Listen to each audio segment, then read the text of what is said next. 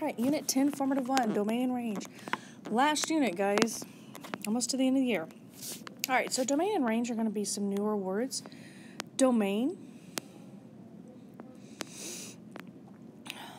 okay, is going to be our x values in a point.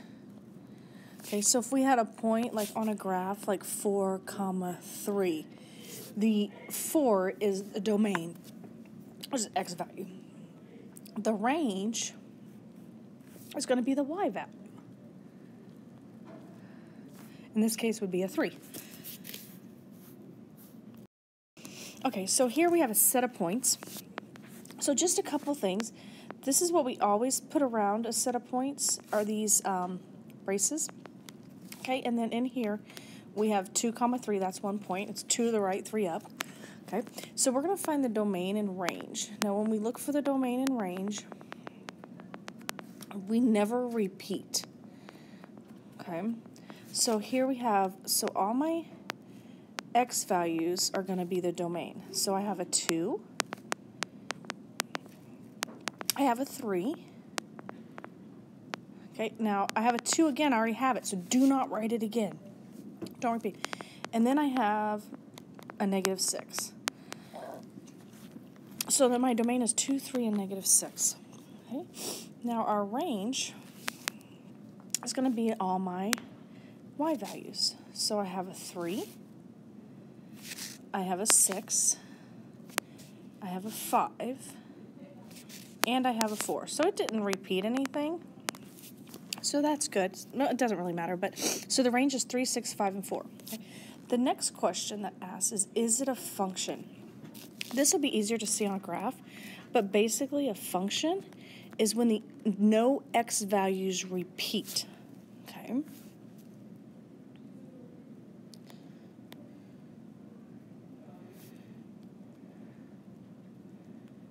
X values do not repeat.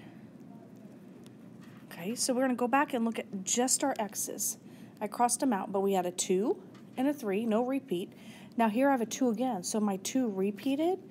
So this is no, it is not a function.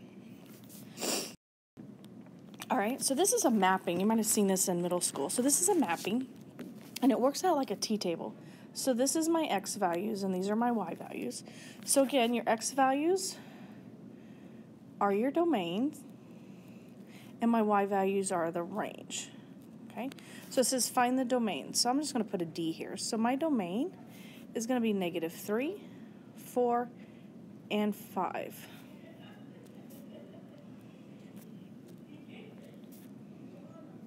Okay, my range is going to be my y values, which is -2 and 0. Okay. Now again, last question, is it a function?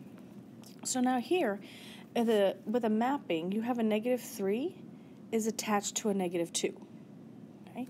The 4 is attached to a -2. So have I repeated my x's yet? There's no repeats. And then the 5 goes to the 0. Okay. So now, did any of these repeat? The answer is no. So this is a function. Now, a couple things, just show you an example. Let's say the -3 also went to the 0. Now the -3 goes to the -2 and it goes to a 0. So this would not be a function because the -3 is used twice. All right, so again, find the domain and range. So the domain, okay, is going to be all my x values.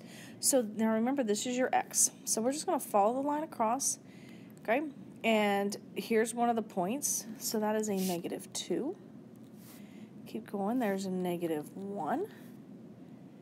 There's a 0 twice, though, right? Because you got this one and this one. Keep going. You got a 2. And we got a 3. So those are all my domain values. Range is the y values. Okay, I'm going to change colors.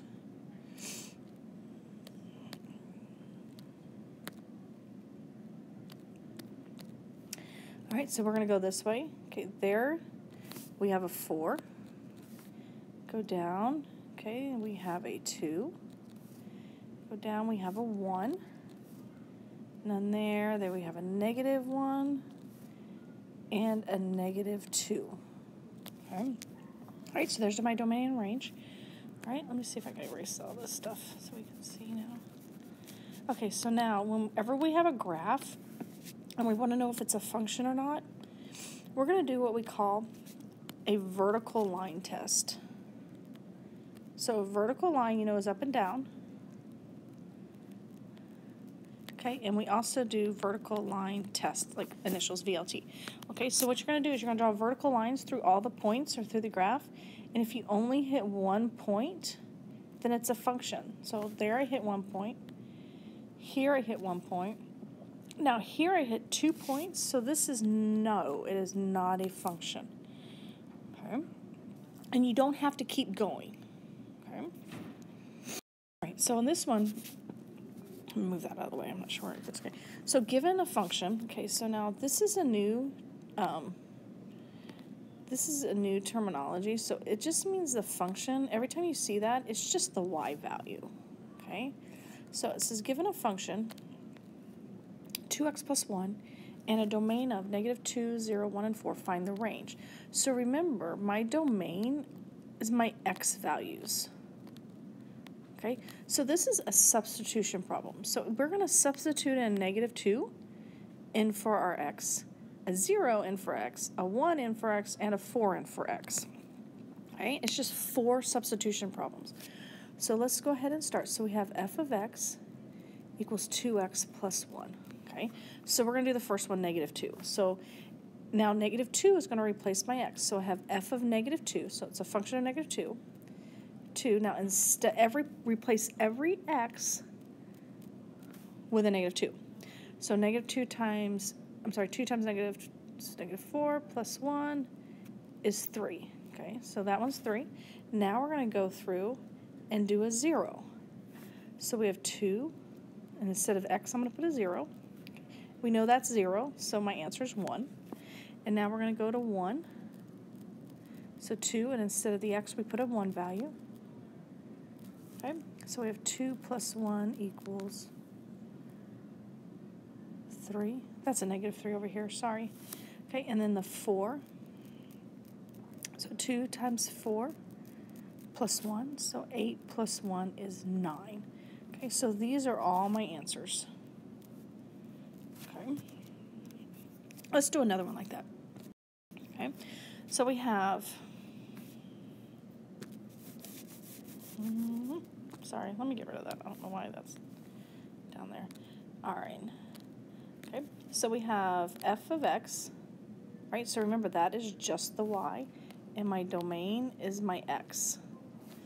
Okay, so I have f of x equals 1/2 of x plus 4. So I'm going to substitute those in one at a time. So f of -4 equals 1/2 times -4 plus 4. So half of -4 is -2 plus 4, and that gives me a 2. There's one answer. So now I'm going to do 0. Oops. So f of 0 equals 1/2 times 0 plus 4. So half of 0 is 0 plus 4. Now we're going to do the 2. 1/2. Now replace the 2. X with a 2. Oops, that's a 4, sorry.